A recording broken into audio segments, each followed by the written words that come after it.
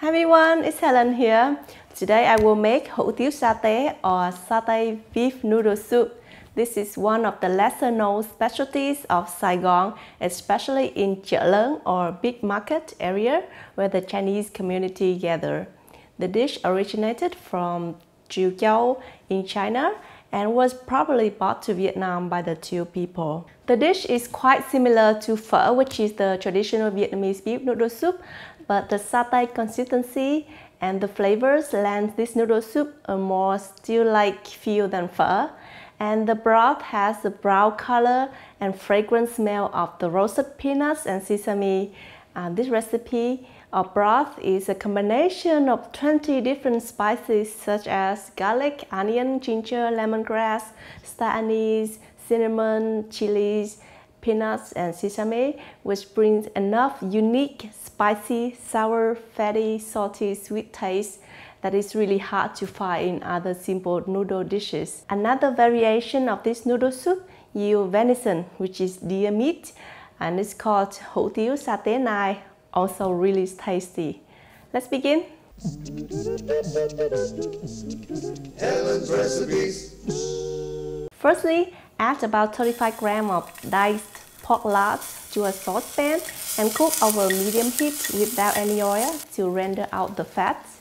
You can replace pork lard with vegetable oil, of course, but the pork lard adds a really nice flavor to the broth, and that's the secret of the restaurant that I know. Next, soak about a tablespoon of dry shrimps in warm water for about 15 minutes to soften, and then drain and blitz in a food processor finely. Then remove the pot rice with a slotted spoon, and to the fat in the saucepan, add some minced shallot, garlic, ginger, and chili, about a tablespoon each. Saute for about 1 minute until fragrant, and then add the dry shrimp flakes and about 20 grams of minced beef. For the seasoning, you will need a tablespoon of bò seasoning powder. You can buy in a pack like this at Asian store. This is popularly used to make beef stew in Vietnam. It has star anise, annatto seed, cinnamon, turmeric, coriander seed, black cardamom, cloves, fennel, nutmeg, pepper, and mandarin peel. So many ingredients inside. If you don't have it, you can replace with five spice powder, but just 1 teaspoon instead of 1 tablespoon of the bò powder. Keep stirring to break up the meat chunk. One key flavor of this noodle soup is peanuts. We will use boiled peanut butter and ground peanuts and sesame to add to the rich and nuttiness of the soup. In goes 2 tablespoons of peanut butter, and season with 2 teaspoons of brown sugar, a teaspoon of salt, and some chili flakes or hot chili sauce of your choice, as this dish is supposed to be spicy. Then add 1 liter of beef broth for more hearty broth. If not, you can also use water if beef broth is not available. Bring to a boil and adjust the seasoning to your taste. Next, thinly slice some beef. You can use loin or round cut for this. Put into the freezer for about 30 minutes, so it's easier to thinly slice.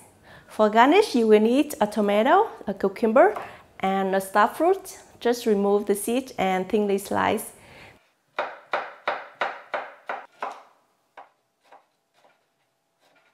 These will add some fresh and tart nut flavor to balance out the rich and nuttiness of the broth. Of course, you will need some herbs like the Asian basils, salted herbs, and rice paddy herbs to serve along with this amazing noodle soup. To prepare the noodles, soak the dried rice noodle in water for about 15 minutes to soften, and then bring another saucepan of water to a rolling boil.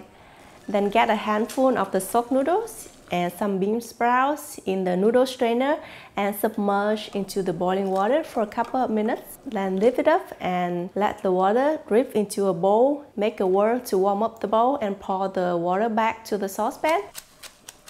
Then transfer the noodle to the bowl and toss with some garlic or sesame oil and some extra ground peanuts and sesame and vegetables for garnish.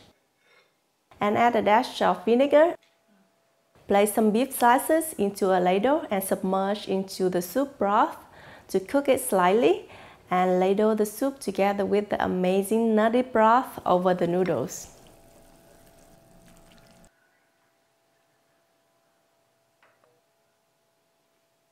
To serve, just squeeze in some lime juice and add some chili slices for extra heat. It's an amazing soup, let me tell you. It is bursted with flavor and yet still very well balanced with the fresh herbs and the vegetables. It's a perfect soup to serve in cold winter days and hot days the same. So I hope you will give it a try, and if you do, please share a photo on Instagram with hashtag Helen Recipes. I'm always waiting for your amazing photos.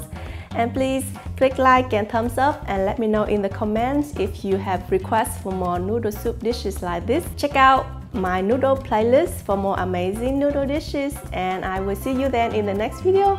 Thank you for watching. Bye bye.